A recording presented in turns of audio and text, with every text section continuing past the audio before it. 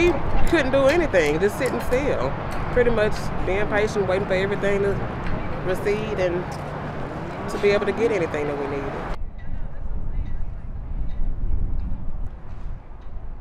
Been stuck at the house. Well, we've been really blessed because we had light and food.